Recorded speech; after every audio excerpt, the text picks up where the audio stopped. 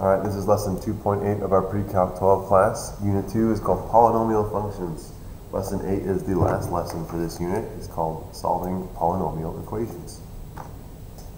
In this lesson, we're going to figure out how to determine possible factors of a polynomial. And we're going to figure out how to solve polynomial equations.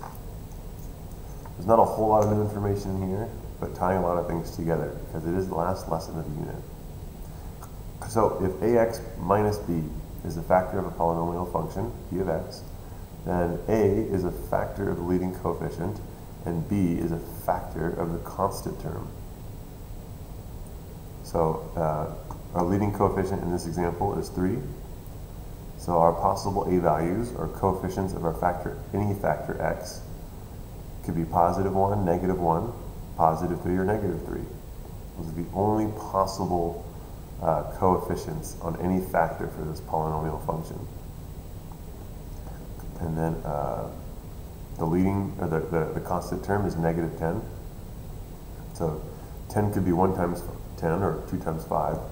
So the only possible b values for any factor of this function, positive or negative 1, positive or negative 2, positive or negative 5, or positive or negative 10. So it's a degree of 3, so I know we're dealing with 3 factors. But all the possible factors that could possibly work for this thing would be something like positive x minus 5, or positive x plus 5, or 3x plus 5, or positive x minus 10, or positive 3x plus 1, or any combination of those, a's and b's. Let's see here, there'd be 1, 2, 3, 4, 5, 6, 7, 8, 9, 10, 11, 12, 13, 14, 15, 16. 16 possible factors that make sense.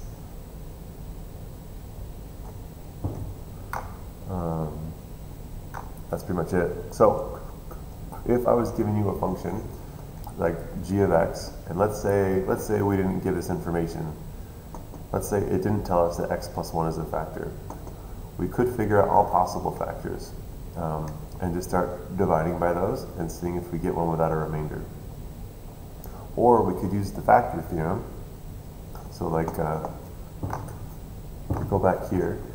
If I make a fraction b over a, I can see if we have any of these, and then I plug that number in for x. If f of b over a equals 0, then that would be a factor, that a and b combination. So like if this one, the a is 1 and the b is 5, f of 5 over 1, or f of 5 equals, if that equals 0, then I know this is one of our factors. So we can use this new knowledge with the factor theorem to just look at a function and tell what is a factor. It's a really quick computation you could do with a calculator to determine that. Now in this case it gives us one of the factors, so it makes our job way easier. Because it told us that x plus 1 is a factor, it already told us that g of negative 1 equals 0, aka our factor theorem. This is consistent with our a-b thinking. Since our leading coefficient is 1, our a values can be positive or negative 1 only. So x is a positive 1, that's consistent. Because our constant term is 15, we're thinking 1 times 15 or 3 times 5. So positive or negative 1, 3, 5, and 15 are the only possible b values. Positive 1 is this case, so that's consistent with what we just learned. Since we know that x plus 1 is a factor, we can go ahead and factor or divide this thing out by our factor. We get a remaining polynomial of x squared plus 2x minus 15. And then this one, we could do the same thing. We could pull out our ab, or b over a, and see if use factor theorem to see if it equals 0, blah, blah, blah. But in this case, this is a quadratic. We could just factor this thing with Precalc 11 methods. So this one we can just factor by inspection, like use box method, x, whatever, FOIL reverse, whatever you want to call it. But now that we have it factored out, we can identify our solutions. Our solutions are the x values that make this equation true.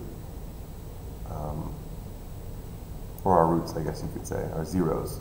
These are the x values that make the whole thing equal to 0.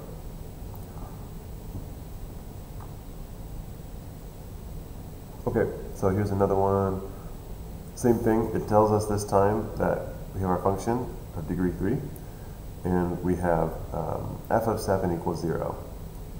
Well, if we think of that as our b minus a, that's telling us that x minus 7 is a factor. So we can take our polynomial function and divide by that factor.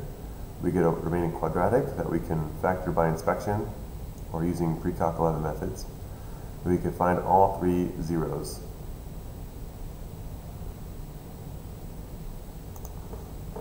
Okay, so here's another one. This guy is a little more challenging because the graph of this polynomial function is degree 3, so there's 3 possible zeros. However, if you were to graph this thing in a calculator or like Desmos, you would see that it's a vertical translation up, hence the plus 34. And so there's going to be some imaginary roots. So let's see here. If h of negative 1 is 0, that means x plus 1 is a factor. So we're going to take our polynomial function and divide it by x plus 1. The remaining piece is 2x squared minus 4x plus 34. If we try doing this by inspection, we can't do it. It's not going to work. So we're going to pull out our old friend, the quadratic formula.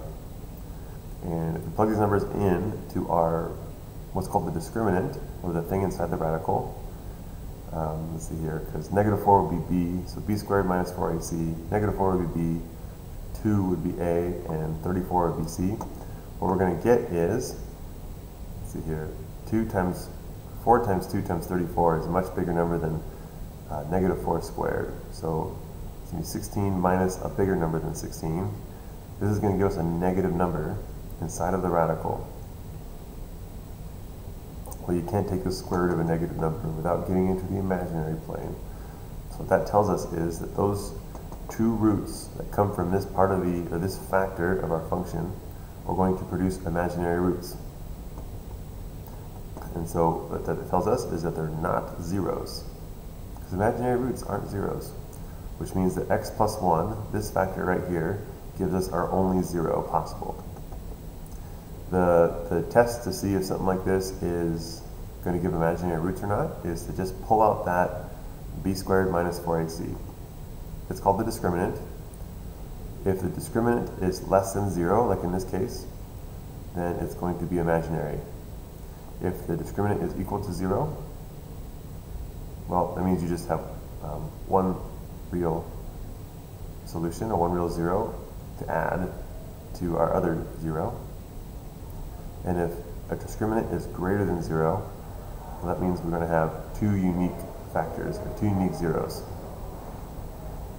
But that is not the case for this one. Our discriminant, if you plug these numbers in, is going to be a negative, less than 0. So these roots are imaginary, so we do not include them in our answer. Okay, so takeaway. We can use the leading coefficient and the constant term, the front and the back, to determine all possible factors for a function. And that gives us a basis, or a list of factors to use the factor theorem on to look for factors. It makes the job way simpler. We can also solve polynomial functions now. So we are done with the unit. Next unit is trigonometry. Ooh.